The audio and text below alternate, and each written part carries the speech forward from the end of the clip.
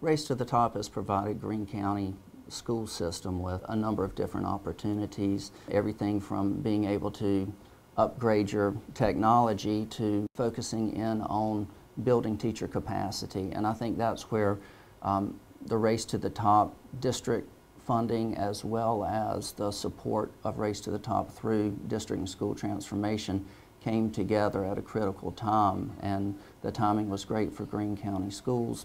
I think ultimately it's just given everyone from the top down the tools they've needed to be successful, whether it's infrastructure, training, time to collaborate, space to collaborate, all the things we always said, hey, wouldn't it be nice if we had the time and the ability to do these things. It's given us that ability to do those things. We've had a true partnership here with the teachers and the administration over the years, so we share a common goal of school improvement. You can see a track record of gains in graduation rate and overall student performance. I think if you walk the halls of the school, perhaps a more important gain is you can see the pride and the ownership that the teachers and the students are now placing in their school.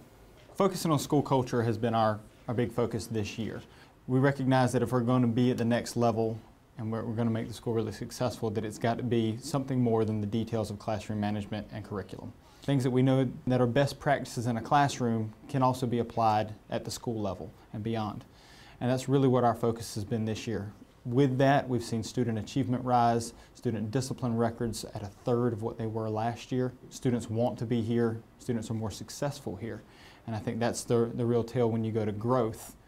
Those things should happen there as well. Really and truly focusing on relationships, expectations, motivation, that is the foundation of the transformation work that has happened here at Greene Central High School.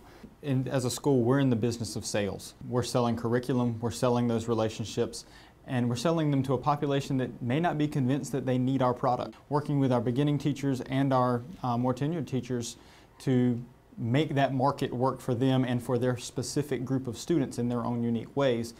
I think that's really been a hallmark of what we've been able to achieve here between the leadership coaches, the curriculum coaches, and the administration working together as a unit to attack that from a lot of different angles.